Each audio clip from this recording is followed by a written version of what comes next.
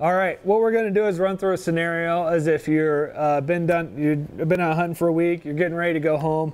You have your day pack all loaded up with all your gear. You have your green gate, which has been left in camp for a week. You have that loaded up with all your camping gear.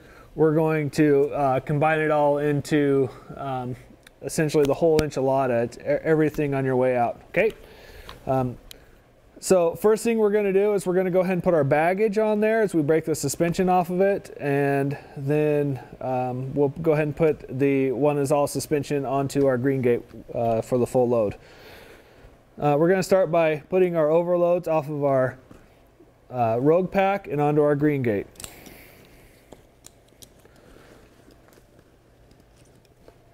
Detach them from that. I like to go ahead and put the jumper straps back onto where they came out of. That way you don't lose them. Now that the overflows are off of the Rogue pack, we're going to move it out of the way and talk about the overflows for just a minute. When you pull your overflows off of a Rogue pack, they will be on the opposite side of the pack that they will go on a green gate. When they attach onto a green gate, we're simply going to clip them in line.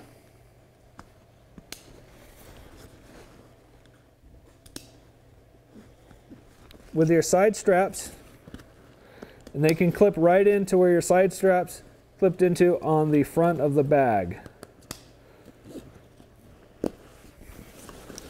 With having the adjustments on the overflows, it allows you to adjust these out. If you're wanting to stick a thermarest or some other sort of padding or tent or something down the side.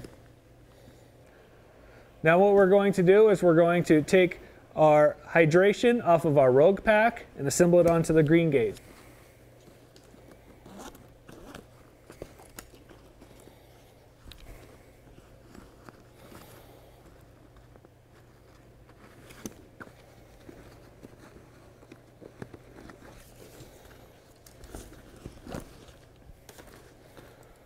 Okay, we're going to go ahead and move our Rogue pack back out of the way. Okay, the two straps that are attached right here in the middle, they simply unclip. And you're going to suspend your hydration system off of your side buckles right here in the middle.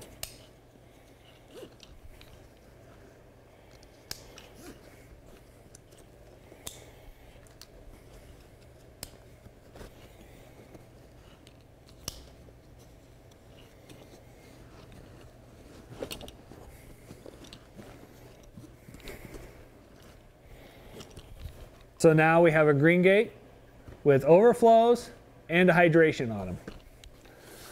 We're now going to take the rest of the suspension off of your lumbar, and we're going to go ahead and attach the lumbar to the top.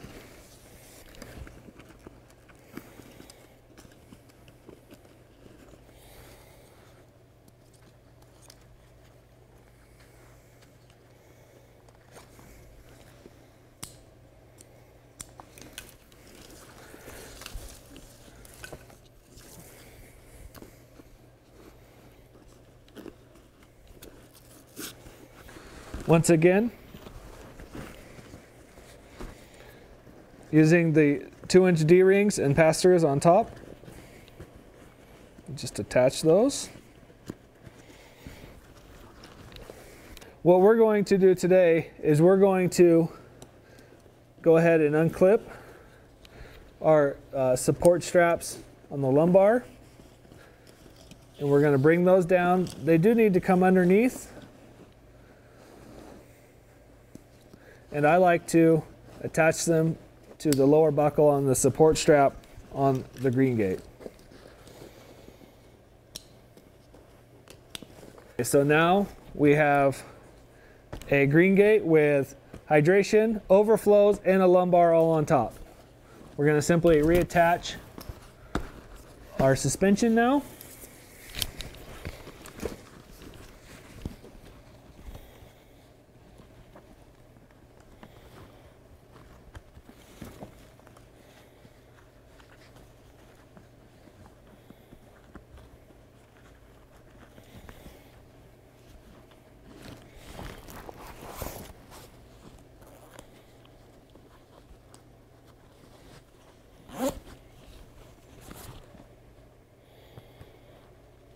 And if you notice, I didn't have to mess with length adjustment on your shoulder strap length. It is always the same on all the packs, whether you take it off of a Lumbar or whether you take it off of a Green Gate or a Bird pack.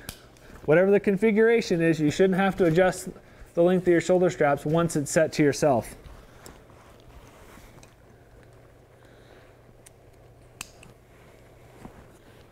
Reattach our waist belt, bottom of the shoulder strap.